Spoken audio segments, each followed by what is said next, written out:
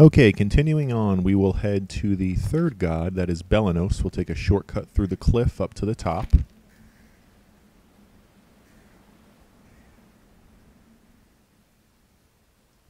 This is, in my opinion, one of the easier bosses because while direct combat with him is tough, you can kite him around the arena, and then he does an attack that ends up stunning him. So you just avoid him until he does that attack, avoid that attack, and then he can get some free hits in. And remember, we have the tier 5 spear, so that's the character we'll be using. So we'll take him in here. This god has an attack, and I'm forgetting what it's called, but basically he sends out a burst of light around the arena, and you want to hide in the shadows.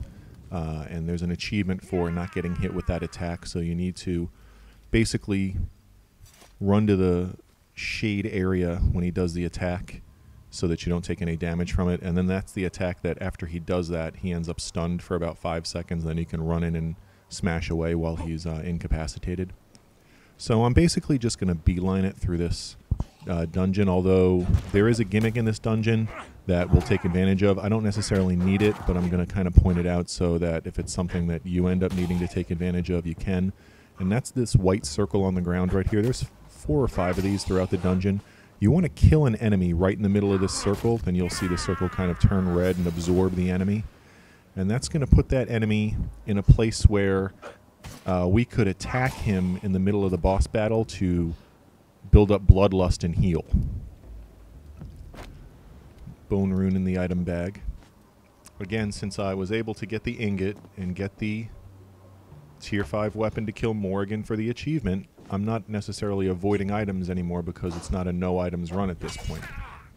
So I'll pick up items and see if any of them help me, in addition to possibly bringing some of the end of dungeon item rewards with me into subsequent dungeons. So again, I'm just kind of quickly moving through here. I'm definitely not going to make it a priority to kill everything. Weakening the boss by killing his minions is not really a priority at this point. And I don't plan on taking any damage during this boss. There's an achievement for killing a god without taking any damage, and we're going to get that done here. So I don't really need to worry about killing guys in these circles to create the sacrificial enemies that you could attack to build up bloodlust and regain health, but I'm kind of doing it anyway.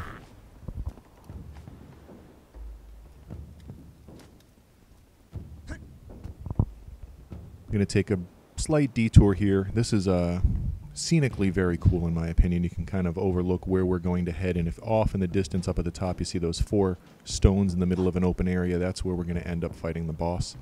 Those 4 stones end up with the sacrificed guys from the white circles tied to them, and while we're running around the arena, you know, avoiding the boss essentially, you could attack those enemies to try to heal. So what I'm going to do is weaken this guy, and then I'm going to hit this cart. There's an achievement for killing an enemy with an environmental hazard. Of course, it looks like the cart just knocked him to the side and didn't kill him, so we won't get that achievement here, but there's a surefire way to get that in a later dungeon. No enemies around here, so I can't create a sacrificed enemy, no big deal. Again, I don't plan on using it, but I'm just sort of pointing it out for you in case it's something that's helpful in this boss battle. There's another circle here where we'll get a sacrificial enemy. Just kind of kite him back to the circle and kill him. So from here, I'm pretty much just going to beeline it to the boss. I'm not going to waste any time killing many of these enemies, maybe kill a couple that get in my direct path along the way.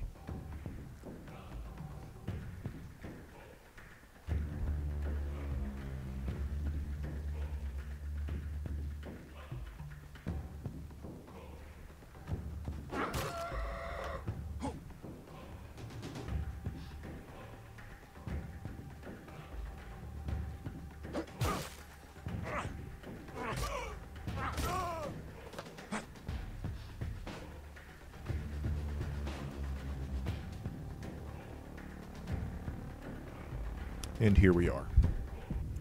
This is that area like I had shown you from the overhanging cliff looking down on this lower area.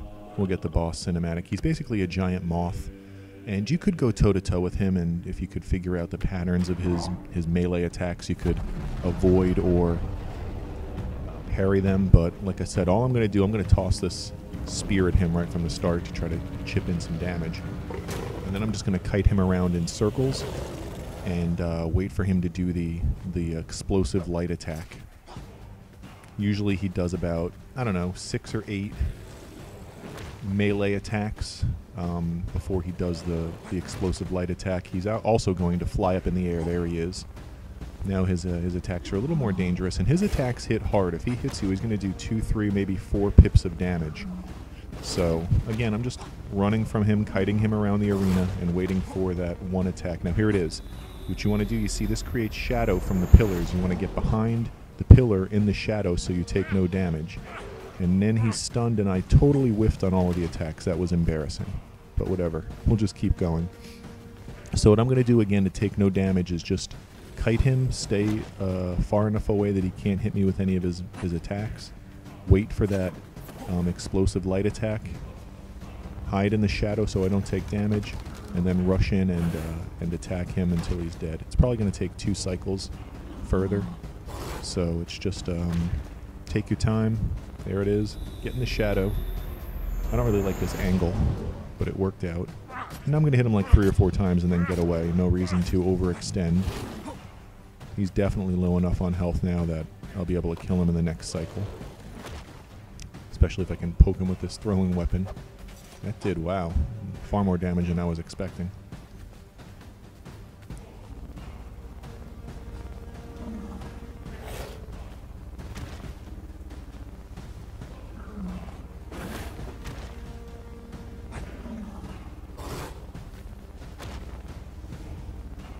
Alright, here it comes. Oh, I'm going to run far away. Oh no, it might take me too long. Well, lucky there, I wasn't in the shadow, but I guess I was far enough away that I didn't take any damage. So I'll run in and finish him off, and a few achievements will pop. We'll get the achievement for defeating him. We'll get the achievement for taking no damage and defeating a god. And we'll get the achievement for defeating him without being hit by his radiant sunlight attack, as the game calls it. So now that's it. 3rd god down. We'll obviously emerge from the dungeon and get our rewards. See if there's any RNG events or anything.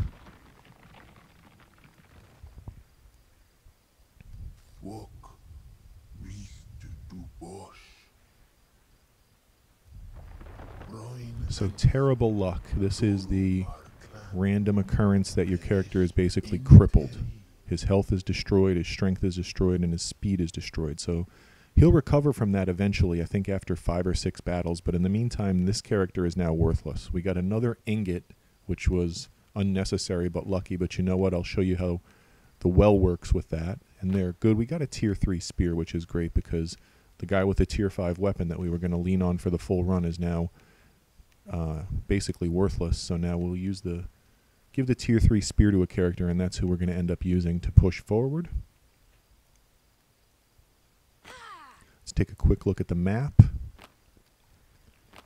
And you see it's not too far from here to get to the next god.